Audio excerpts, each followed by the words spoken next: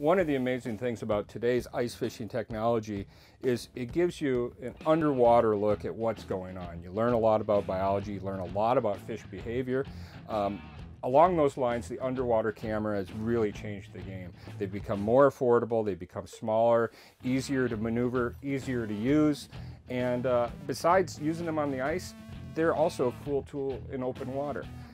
Today I'm using the Aqua-View Micro 5, which is actually plugged into the video port of my Raymarine ES78, which is a bow unit. Wow, look at these fish coming in. Boom, there it is. Anyways, as I was saying, I used it in open water on the bow of my boat, and then I just put it into a Gens box. That's a nice gill, look at that. And I could see it right on the camera. You know, this is really exciting. Fishing with an underwater camera, you learn so much about the underwater habitat. You can identify green weeds versus dead weeds. You can find, groups of panfish, your predators. From scouting to watching your bait in real time and learning how to adjust your jigging cadence to get bit, they're an indispensable tool. Oh, so I'm getting value out of this GPS combo unit and sonar. Rocky Marciano, but we'll take it. Oh, come on. That is a big rock bass.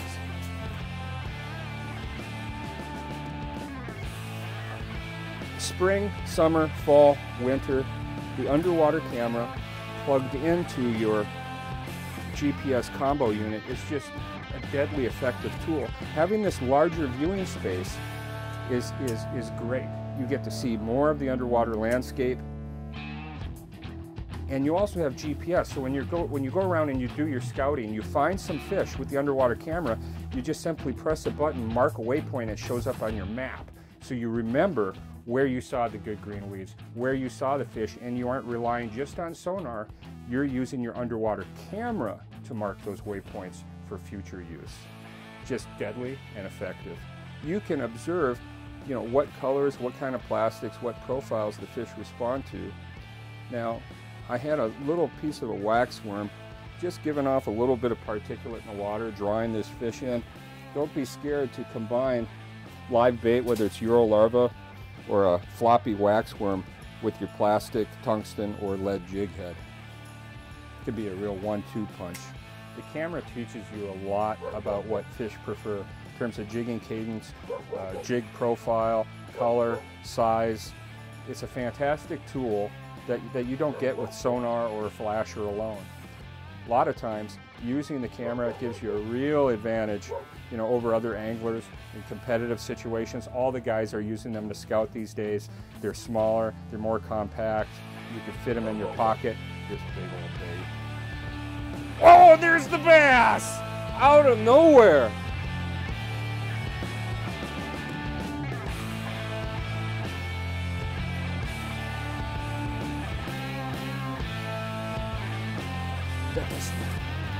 Yes! Oh, nice. Oh.